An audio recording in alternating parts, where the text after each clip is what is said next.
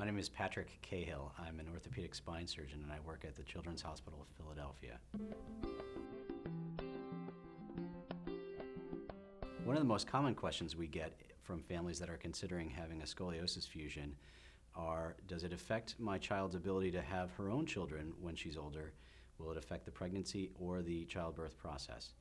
The answer is it shouldn't affect either one.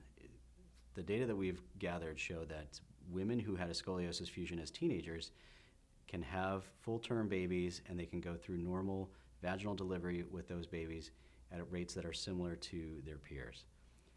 One of the issues that does come up though, and that we found with our data, are that women who have had a scoliosis fusion seem to get epidural or spinal anesthesia during their delivery at a rate lower than their peers. And we think that this is probably because of a lack of education of the obstetrician.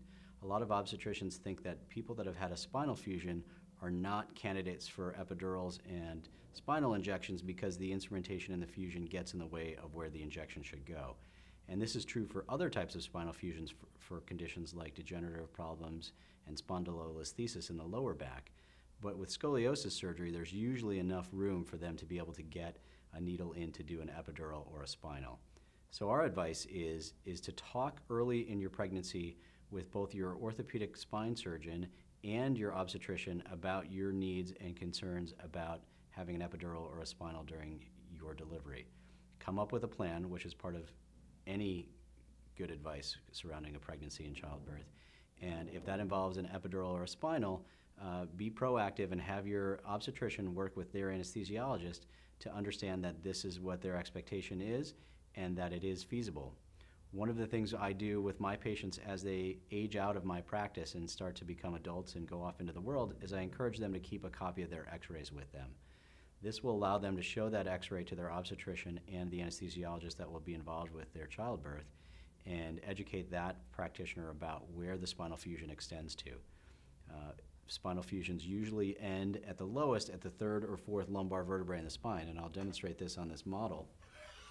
So this is the back of somebody's spine, and generally those fusions stop probably about this level right here. And the epidural injections and the spinal injections go in between the bones here and here.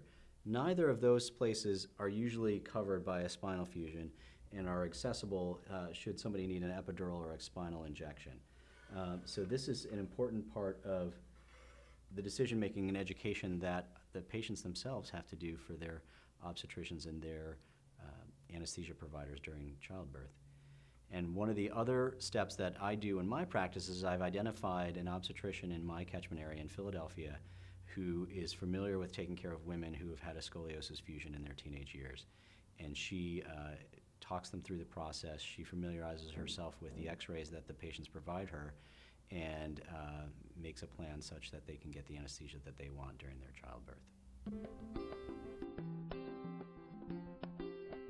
There's no reason that a woman who has had a fusion of her spine for scoliosis can't have a full-term pregnancy with her rods and screws in place.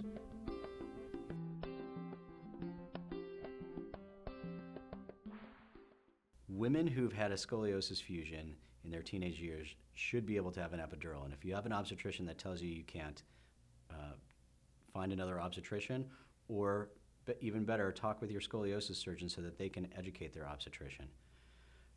I'll demonstrate on the model here where that epidural injection can occur. Usually it occurs between the lowest lumbar vertebrae, the fifth lumbar vertebrae, and the sacrum right here, and this gap right here is where the needle goes. Alternatively, it can go between the fourth and the fifth lumbar vertebrae.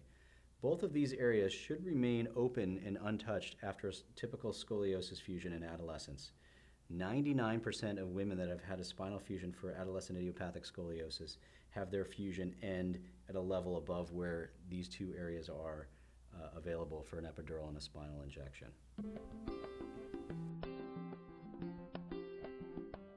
Our study showed that women that have had a scoliosis fusion can have a normal spontaneous vaginal delivery.